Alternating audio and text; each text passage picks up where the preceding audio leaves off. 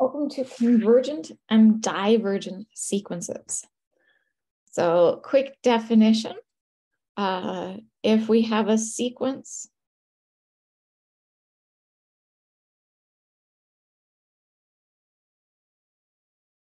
AN, the limit, or we say the limit of the sequence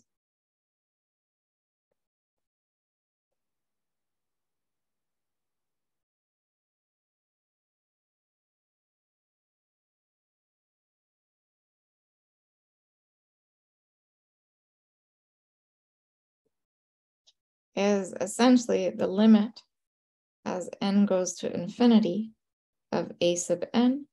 How we would usually define limits, just knowing that n only is running through the counting numbers.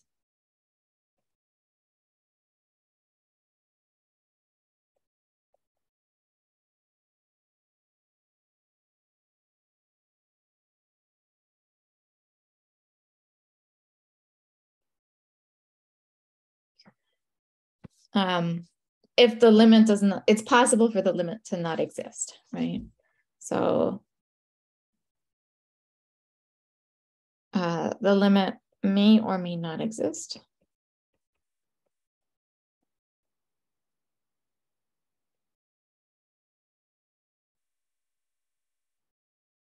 Just like limits of functions may or may not exist.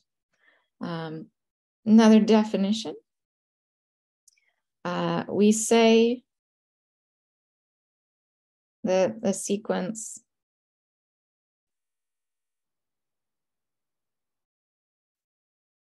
a sub n converges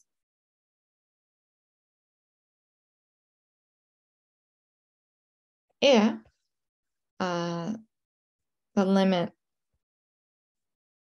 of a sub n exists. Otherwise, we say it diverges.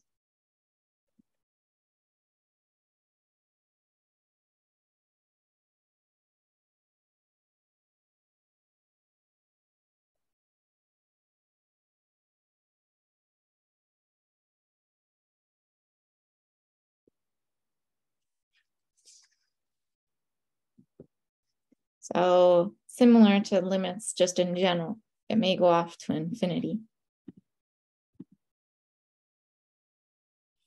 So again, just like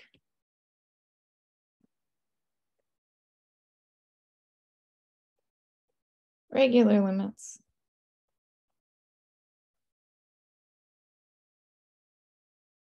it may go off to infinity or oscillate.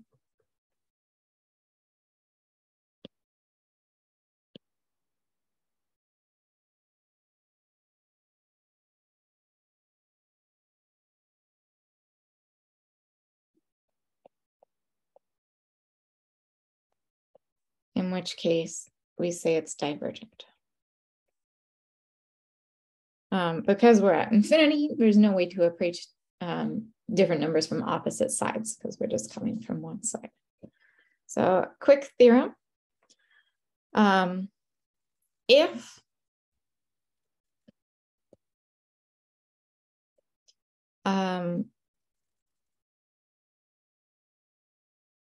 there is a function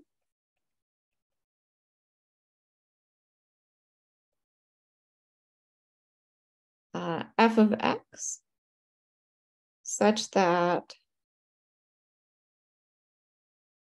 f of n equals a sub n for all n, then if the limit as x goes to infinity of f of x equals L, then so does the limit as n goes to infinity of a sub n equal L. Just a quick comment here. We actually don't need this to be true for all n. We just need this, we need the function to match a sub n for large n. So just a quick note this actually works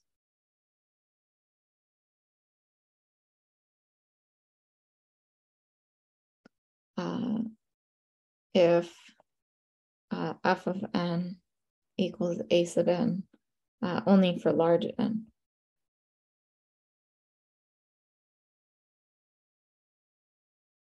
As well. So since limits at infinity only pay attention to really what's happening as we go to infinity, it doesn't matter if f of x doesn't match a sub n for small values, as long as they eventually match. So for example, let's consider the following sequences. Determine if they are convergent or divergent. If they diverge, oops, if they diverge, then no, sorry, that's supposed to say if they converge, not diverge.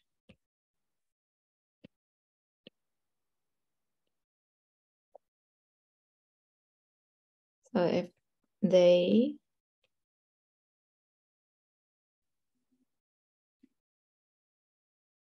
converge, what is the limit? So in this first one, we have a sub n is n squared minus 7 over 3n squared plus 2n minus 5. So note,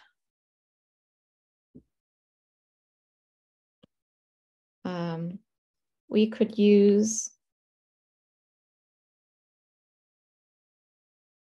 f of x equals x squared minus 7 over 3x squared plus 2x minus 5, right?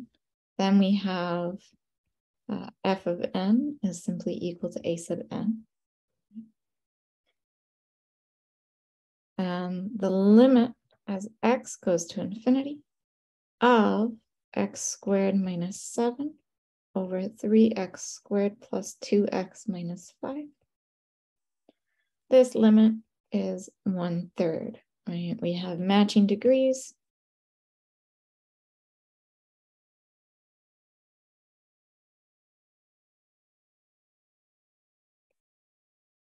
So we just take the coefficients of the leading coefficients from both the numerator and the denominator.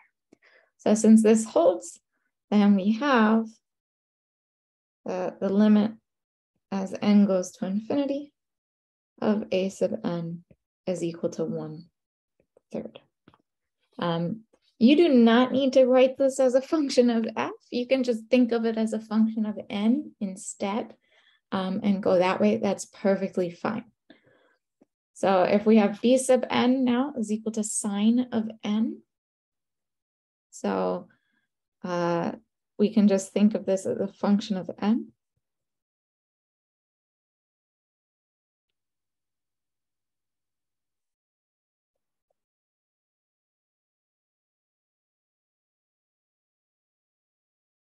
If we take the limit as n goes to infinity of sine of n, sine oscillates forever, right? So this does not exist. And so, right, it's oscillating between -1 and 1.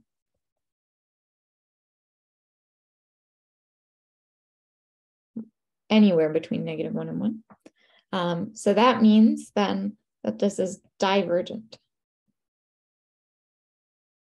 or it diverges. Next up, let's look at c sub n, which is defined by -1 to the n times e to the -n. So here, if we take the limit as n goes to infinity of c sub n, we are looking at the limit as n goes to infinity of -1 to the n times e to the -n. E to the -n goes to 0.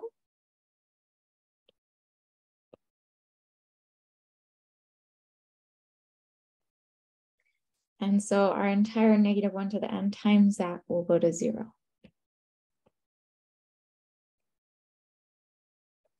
So this one converges as well. So next up, we have what is known as the absolute value theorem. So this is a useful trick to have. The absolute value theorem states that if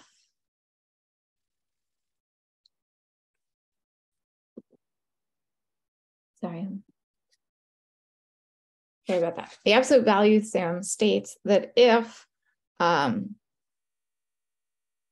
limit as n goes to infinity of the absolute values of the a sub n's goes to 0, then the limit as n goes to infinity of a sub n also goes to 0. So this could have been used in our previous limit so that we didn't have to worry about that -1 to the end. So note, we could have used this.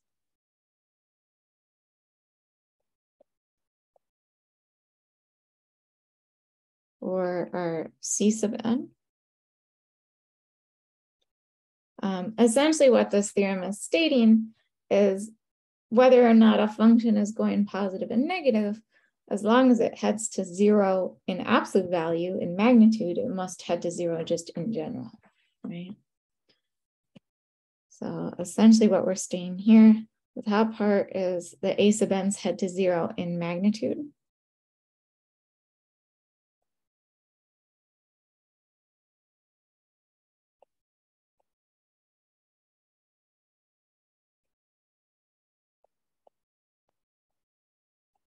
So they get closer and closer to 0 as we get on, whether they're positive or negative, then the limit has to just go to 0 in general.